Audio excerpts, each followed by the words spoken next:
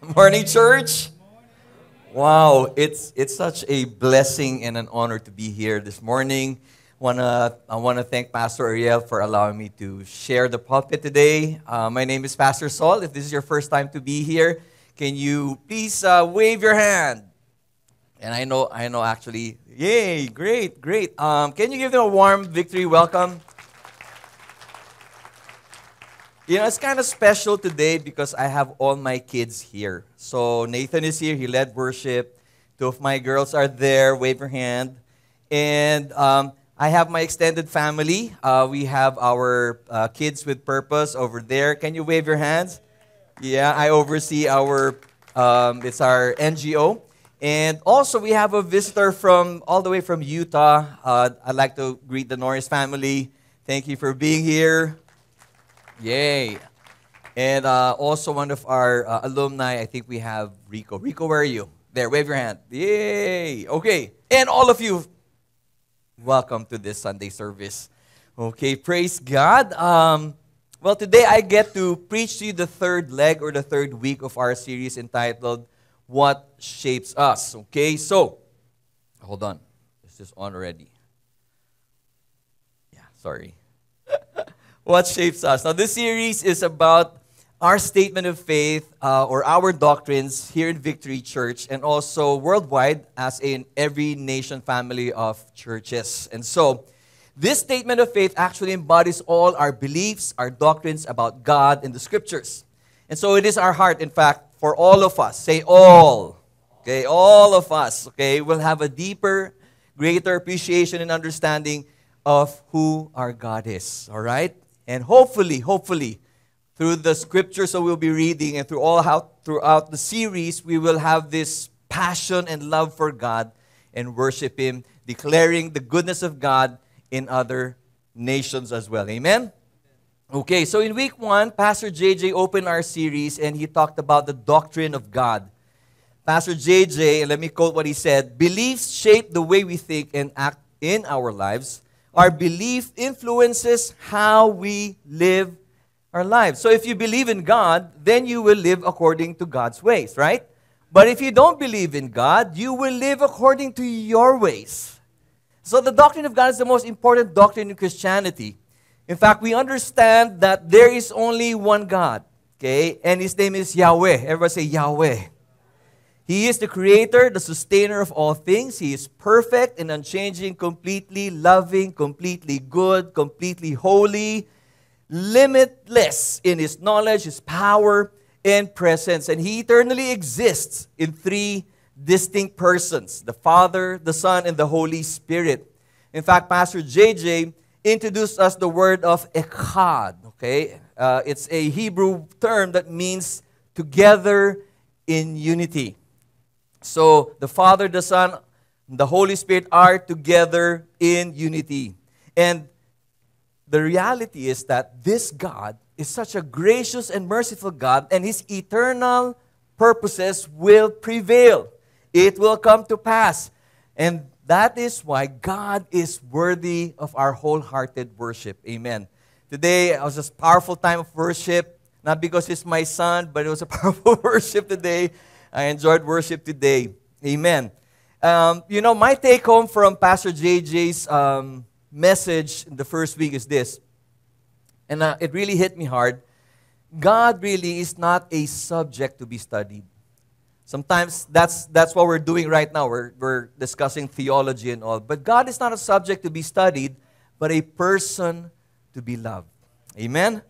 And so, last week, Pastor Ariel, in fact, gave us a preaching on the doctrine of creation and fall, okay? The doctrine of creation and fall. And he summarizes into 3. He says, by design, by disobedience, and by death. Okay, so, yeah, you don't like the word death, okay? But if you look at it, by design, God created all things, whether visible or not visible, out of nothing. All, in fact, at the end of what He did, He says it was very good. It was good. And then He made man in His image and His likeness, male and female, and after that, He says it was very good, in fact, right? And so, God created man all of us, human beings, okay, to have this covenant relationship that we ought to be good stewards of what He has given all of us. Okay, so that is by design. Okay, we ought to be stewards rather. And by disobedience, what happened was, we all know the fall of man. This is where Adam and Eve disobeyed God, and what happened? They were judged. And so, on the third leg of that is by death. Because of that, because of disobedience and sin, now we are judged. And the judgment is death. Not just a physical death, but an eternal death that will happen. And all of us have no capacity. Everybody say no capacity. All of us have no capacity to save ourselves from this. You realize that all of us don't even have anything to actually save ourselves from eternal damnation. That's the reality. And so, Pastor Ariel also mentioned this. It's not just by death, but there is the promise of redemption. Love this, Pastor Ariel.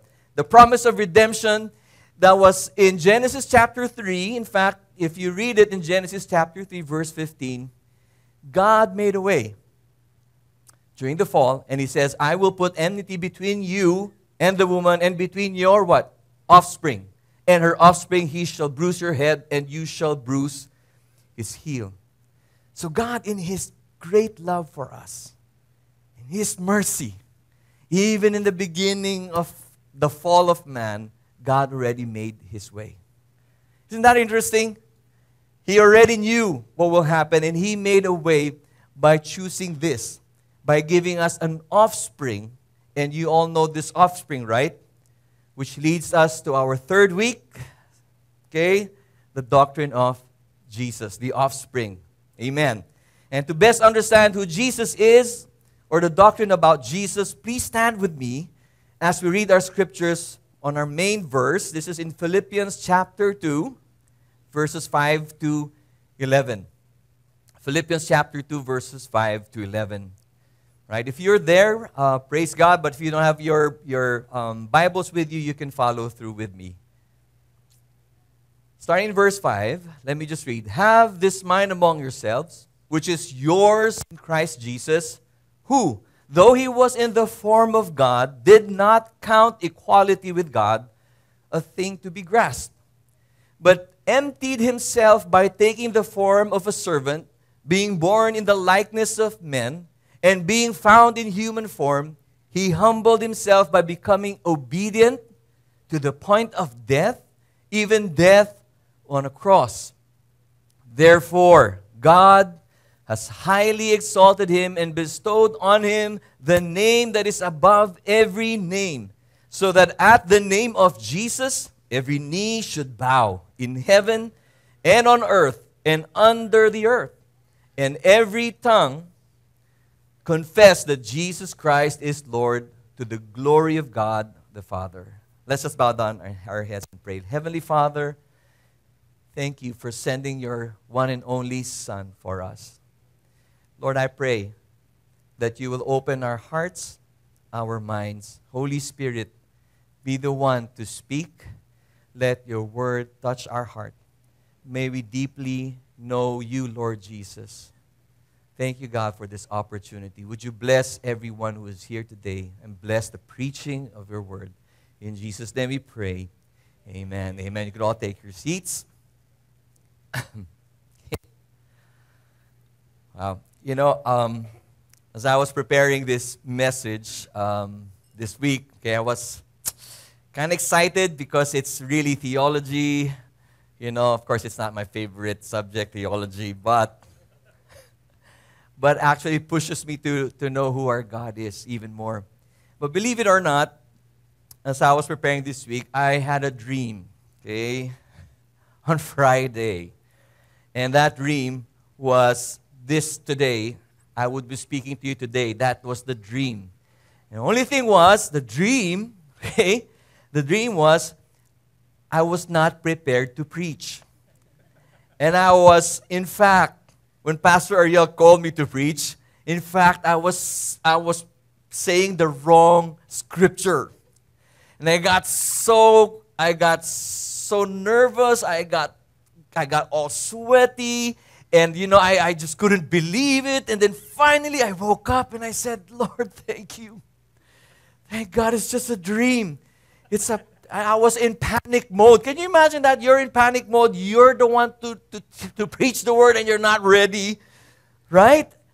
And so it suddenly dawned onto me that I think the reason why God showed me that dream was because this is such an important doctrine. The doctrine of our Lord Jesus Christ.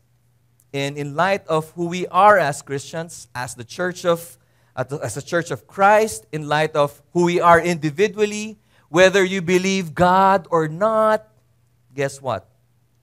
Everything today, everything, as in everything, the world as we speak is hinged in the knowledge of our Lord Jesus Christ. Whether you accept that or not, it is hinged here. That's why this is so very important for us to understand. And so I was praying to God, God, please help me.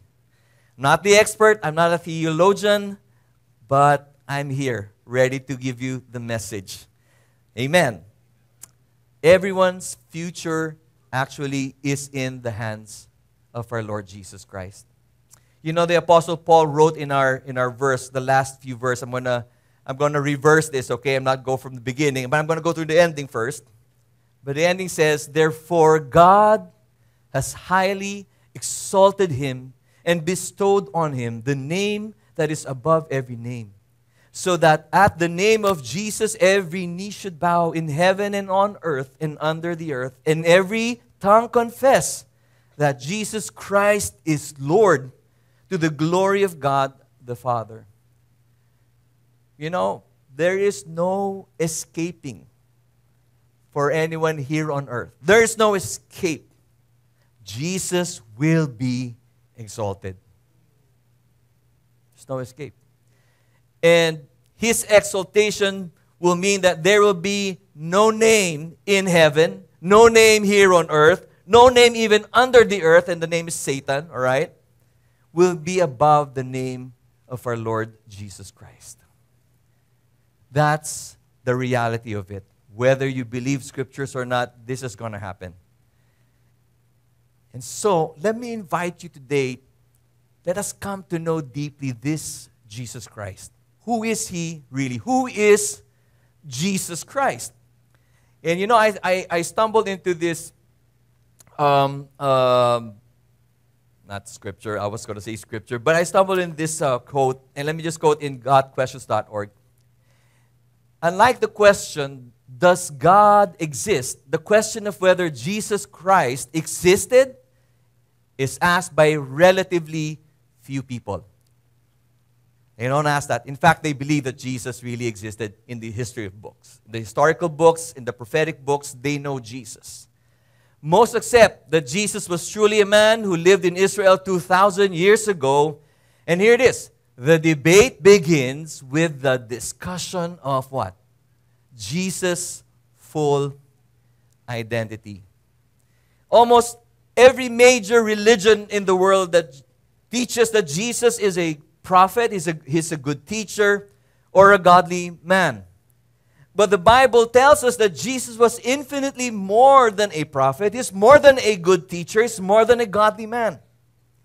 And so in order for us to have a deeper understanding of the fullness of Jesus Christ, let us be, can I invite you to be like the disciples of Paul in the Philippian church? Can I invite you to be there? All right? So just imagine yourself, you are part of the church in Philippi. And Paul is addressing all of us. He says in verse 5, have this mind. Everybody say mind. Have this mind among yourselves, which is yours in Christ Jesus. So Paul commands his disciples to choose a particular mindset or a particular attitude. Okay? And if you look at the word attitude or mindset, in Greek, it's called phroneo. Everybody say phroneo. And I don't know if you'll remember that after this. But here's the thing. Phroneo means this. It is the perspective through which we filter all we see. And I like what it says here. It shapes. Everybody say shapes. It shapes what we think and how we think.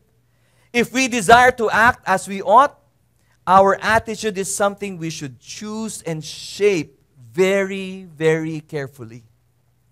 And so Paul addresses all of his disciples to shape what and how you and I would think. He invites us to change the perspective which is in Christ Jesus. So that's the starting point. We need to change the mindset. All of us grew up in our homes, in our families, and we grew up and we have our own mindset. And that's how we look at our own world. But today in Scriptures, we want to have a different mindset. The mindset that is yours in Christ Jesus. It's ours in Christ Jesus. Amen. So Paul begins now to lay this foundation about Jesus. And point number one is this. Jesus, he says, is God. Jesus is God. In verse 6, he says, Jesus, who, though he was in the form of God, right, did not count equality with God a thing to be grasped. To this day, as we speak, many people don't believe that Jesus is God. The Muslims, they believe in Jesus, but not as the Son of God. They believe that Jesus is the great prophet and a messenger of God. In Islam, Jesus is believed to be the penultimate prophet and messenger of God and the Messiah sent to guide the children of Israel, but only human. The Jews today, we all know what's happening in Israel, right? The Jews reject that Jesus is the Lord Christ. They reject that He became God incarnate. They reject that He is the very Son of God our Father. They reject that. That's why Paul says Jesus did not count equality with God a thing to be grasped. There are many people in this world who do not believe that Jesus is God. But for Jesus, it says, it's really a thing that you cannot grasp. But if you see through it and believe it, you will see, right? And that's a promise of God. If you believe, you will see. And so, in his book, C.S. Lewis, in his book, Mere Christianity, let me read a quote from C.S. Lewis, and I love what he said. He said that, I am trying here to prevent anyone from saying that the really foolish thing that people often say about Him, Jesus Christ. I'm ready to accept Jesus as a great moral teacher, but I don't accept His claim to be God. And he said, a man who was merely a man and said the sort of things Jesus said would not be a great moral teacher. I mean, if you read the gospel, if you read the gospels, you will see the work of God. You will see the parables. You will see the wise sayings. You will see the miracles of Jesus Christ, right? And to say that He is not God, C.S. Lewis says he would either be a lunatic on a level with the man who says he is a poached egg, or else he would be the devil of hell. And then, I love this. He said, you must make your choice. You must make your choice. Either this man, meaning Jesus, was and is the Son of God, or else a madman or something worse. You can shut Him up for a fool. You can spit at Him and kill Him as a demon, or you can fall at His feet and call Him Lord and God. Remember doubting Thomas? Right? What did he say? He says, unless I see in His hands the mark of the nails, right? And place my hand into His side, I will never believe. And of course, Jesus appears to him, right? And it shows Thomas. So what did Thomas say? My Lord, my God. That's what he said. John chapter 8, verse 58. Jesus said to them, truly, truly, I say to you, Before Abraham was, I am. Even before anything else. Colossians chapter 1, verse 15 to 17. It's not here. But let me read it to you. He is the image of the invisible God, the firstborn of all creation. For by him all things were created in heaven and on earth, visible and invisible. Whether thrones or dominions or rulers or authorities, all things were created through him and for him. And he is before all things, and in him all things hold together. Jesus said, I and the Father are one. Proving to all of us, Jesus has always been God. He has always been the Son of God. That's why in Victory, even our Every Nation movement, this is our statement of faith. We believe in Jesus Christ. He is the eternal Son of God, incarnated for our redemption. Born of the Virgin Mary, fully God and fully man, one person in two natures. In theology, you call this the hypostatic union. Okay, I don't want to be the expert, but the hypostatic union is the term used to describe how God the Son, Jesus Christ, took on a human nature, but yet He remained fully God at the same time. He did not lose His Godship when He became man. He was fully God when that happened. In fact, in Colossians, in Colossians chapter 2, verse 9, Bible says, for in Him the whole fullness of deity, meaning God, dwells where? Bodily. Jesus Christ, when He walked on earth, was God. Which leads us to our second point. Jesus is man. The Apostle Paul once again drives the point in this verse. He said that, but Jesus Christ emptied Himself by taking the form of a servant, being born in the likeness of man. Now, we must not misunderstand this word emptied. It doesn't mean He emptied His attributes as God. He did not. He emptied Himself, meaning Jesus willingly, He stepped away from all the great and favorable circumstances He had in heaven. Everything that He enjoyed in heaven. Rather cling to His station in heaven, acting as the God of the universe. What did He do? He took on the form of a bondservant. And being born in the likeness of men, Jesus now became human. Scripture clearly tells us in John chapter 1, verse 14, it says, and the Word, remember this? In the beginning was the Word. And the Word was with God. And the Word was God. And this Word now became flesh and dwelt among us. And we have seen His glory. Glory as of the only Son from the Father, full of grace, full of truth. So what happens as Jesus added into Him a human nature to the divine nature of Jesus, the hypostatic union. He became God-man. Amen. So Jesus Christ now, now you need to understand it's not two different persons. Jesus didn't come, being God, then He became a human being. It's a different person. No, it's only one person.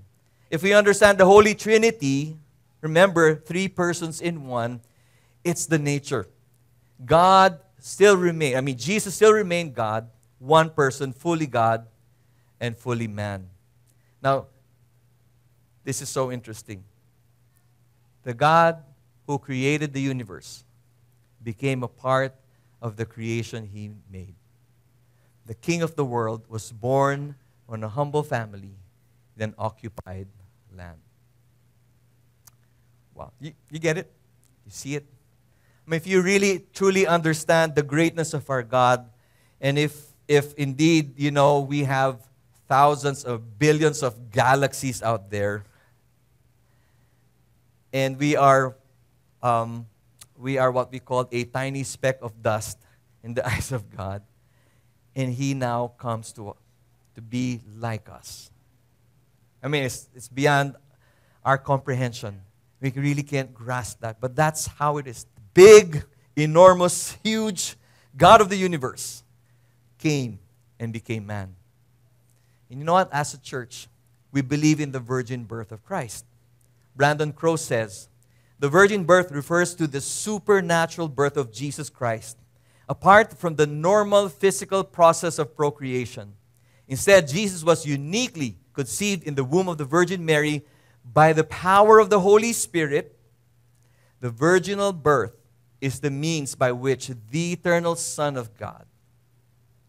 This virgin birth will also mean, Jesus was born holy and sinless. In distinction, with the first Adam, all right, we know that he disobeyed, he sinned. And so, from Adam to all of us today, we are all sinners. We get the sinful nature. But Jesus was not represented there. He was never in the line of Adam. He was different. He was conceived without sin. A lot of people are asking this, but Mary, that's impossible. There has to be the egg cell and the sperm cell. No, it didn't happen that way. It happened, it's a miracle. It's a mystery. Something that we all cannot grasp.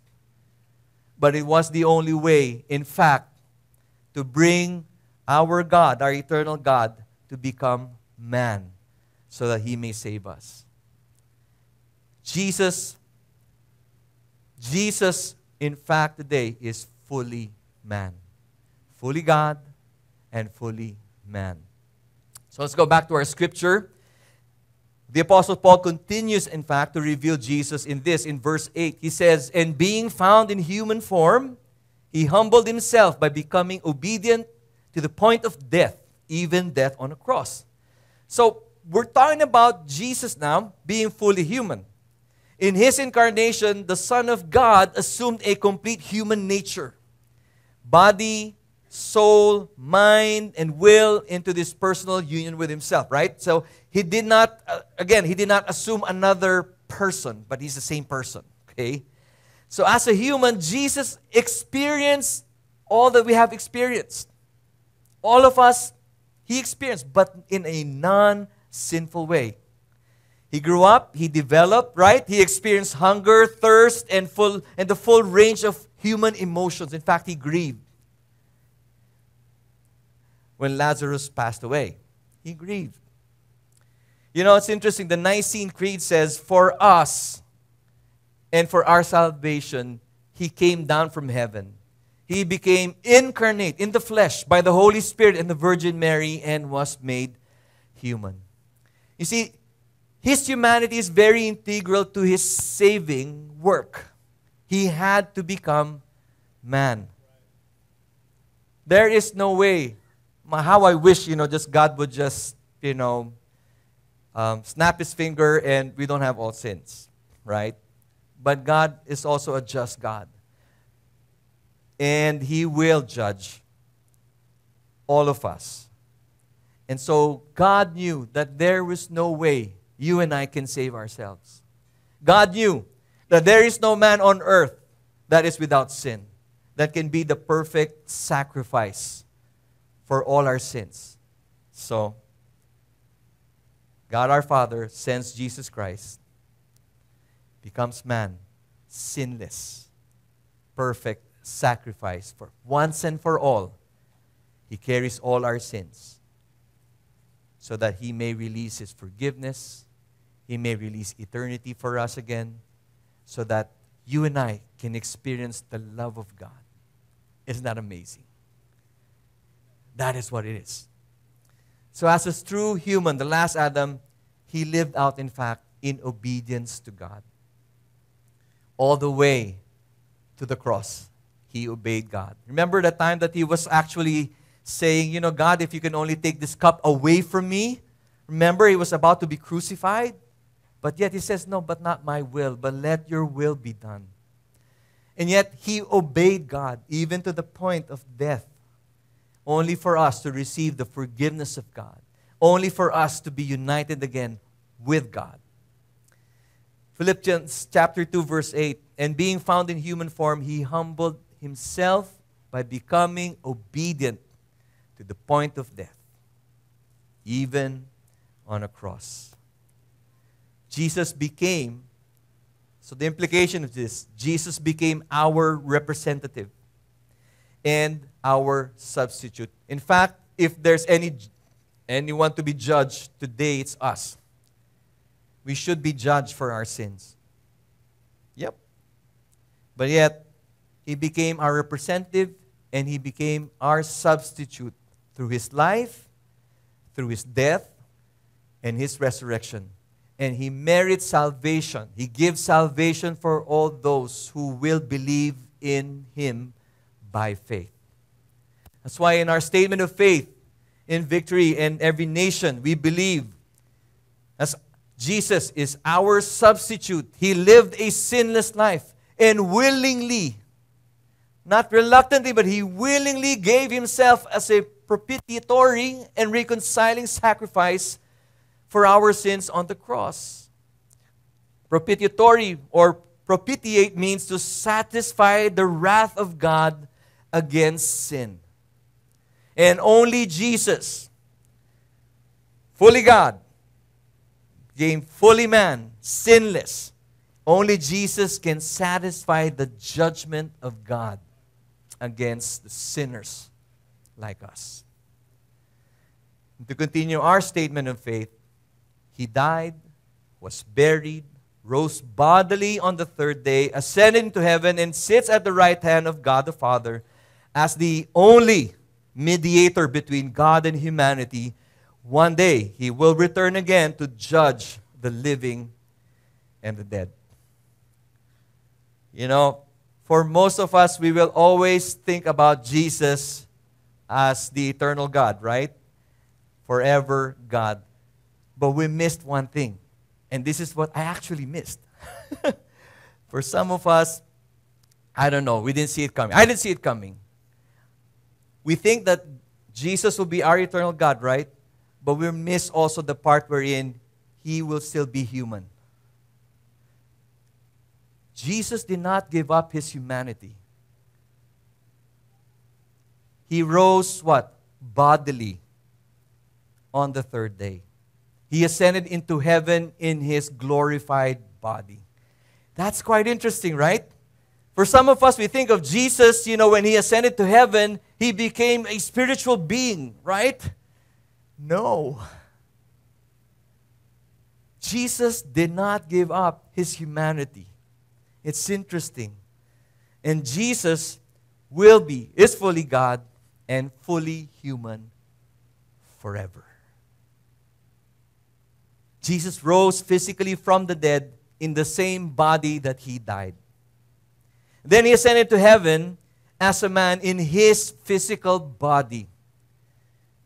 So that when Christ continued being man with this physical body after his ascension is confirmed by the fact that when he returns, guess what?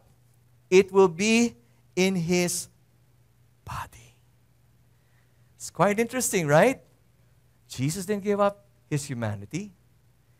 He will come back to judge the living and the dead, not as a spiritual, cosmic power like Aladdin and the genie. I don't know. But he will come in human form. And right now, guess what? He sits in heaven as our mediator. I love this. 1 Timothy chapter 2, verse 5 and 6. For there is one God, and there is one mediator between God and men, the man Christ Jesus, who gave himself as a ransom for all, which is the testimony given at the proper time. So Jesus is fully God and fully man, will be the one to mediate between us and God. Amazing. I mean, think about that. God, our Lord Jesus Christ, is seated on the throne, and he is the mediator. Our mediator. What we go through in life, when you pray, he mediates. Are you getting the picture? This Jesus that we know. And so the question is this: why did Jesus become man? And why will he be man forever, right? Right? Why? Well, the answer is found in Hebrews. Hebrews 22:17 says, therefore he had to be made like his brothers in every aspect, so that he might become what? Merciful and faithful high priest in the service of God to make propitiation for the sins of the people. Jesus remains to be man so that he might become merciful and faithful high priest. You know why? Because he's man. In fact, in Hebrews 4:15, let me read this. For we do not have a high priest who is unable to sympathize with our weaknesses, but one who in every aspect has been tempted as we are, yet without sin. You understand? He had to be. He will not give up humanity, his humanity, so that every time, right now as we speak, our Lord Jesus Christ is seated on that throne, mediating for us, being merciful. You understand? Being merciful. He knows how easily tempted we are in life. He knows our weaknesses. It has to be human. He has to be human. Remember, being human, he also knows your pain. He knows what we go through in life. He knows our weaknesses, our temptations. That's who he is. I mean, if we don't have a mediator or someone interceding for us, I don't know where we will be today. Amen. If not by the grace of our Lord Jesus Christ. Hebrews 7:25. Consequently, he is able to save to the uttermost those who draw near to God through him. And see this, since he always, everybody say always. He always lives to make intercession for you and me. I don't know, but this is big for me. Our Lord Jesus Christ sits on that throne every single day of our lives, interceding for you. If no one is interceding for you, Jesus is. Because he became fully human to know and understand what we go through in our life. Finally, my last point, Jesus is exalted. Remember our beginning? Well, I'm going to end it anyway. Therefore, God has highly exalted him and bestowed on him the name that is above every name, so that at the name of Jesus every knee should bow in heaven and on earth and under the earth, and every tongue confess that Jesus Christ is Lord, to the glory of God the Father. You know, when I look at news around us, all the conflicts, all the chaos that's creating fear amongst us, all those powerful nations that are even, I'm praying that it won't happen. But yet it's there, right? These powerful nations are trying. There's a power struggle. But I cannot help think that in all these things that are happening around us, Jesus, in the end, will be exalted. Amen? I can't see it now. We don't see it now. I don't even know what will happen next. But at the end, Jesus will be exalted. Whether you believe God or not, whether you believe him or not, whether you are a Christian, a Muslim, an Islam, a Jewish person, at the end, Jesus will be exalted. So in summary, as I end, I'd like to call our music team. In summary, we could say this: Jesus, who is God, in humility and obedience to the Father, became man to save and show his love for sinners like us. Amen? Praise God. Can you give God a big clap offering for that? Hey, but wait, there's actually more. In light of us knowing that Jesus became fully God, fully human, right? And we know that He is the exalted one. There's one question we wanted to answer today. What do we do now? What can we actually do now? As Christian? Or what can you do now as a person? The Apostle Paul gives us that application in the first verses of this chapter. In fact, he wrote this in the beginning of chapter 2. How do we do it?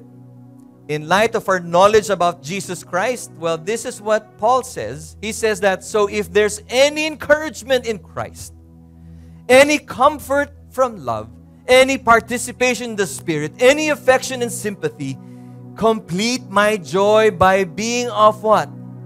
The same mind, having the same love, being in full accord and of one mind. In verse 3 he says, do nothing from selfish ambition or conceit, but in humility. Everybody say, in humility. Count others more significant than yourselves. Let each of you look not only to his own interests, but to the interests of others. So what was Paul saying? What is this same mind, same love, being in full accord? You know what? The answer lies in our main scripture in verse 5. And this is from the NIV. It says, in your relationships with one another, have the same mindset as Christ Jesus. Amen? We need to change what is shaping us and change it in the mindset of Christ. That means all of us. Are you willing to change your mindset to the mindset of Christ, who was humble, in humility, and then all the way to being fully obedient to God? We need to be humble. If you think that you are the king of the hill or the queen of the hill, maybe it's time. We'll lay it aside. If you think that, I know everything, I'm the boss, maybe it's time to lay it aside. If we are going to have the mind of Christ, let's have a heart that is humble before God and say, God, I'm sorry that I have been proud, I have been too arrogant in my life. And then there's a scripture that says, sacrifices and offerings I did not desire, the Lord said. But what? Very important word, obedience. Honestly, that's our key issue. Do we really obey what our God says? It's difficult, right? But yet, Paul invites us, if there's anything at all about Jesus Christ, if you truly know the love of God for you and me, we can be humble and we can obey the Word of God and apply it in our lives. Amen? So I'm going to ask you to stand right now. And this is my encouragement for all of us. Let us shape our minds with the same mind as Christ Jesus. Amen.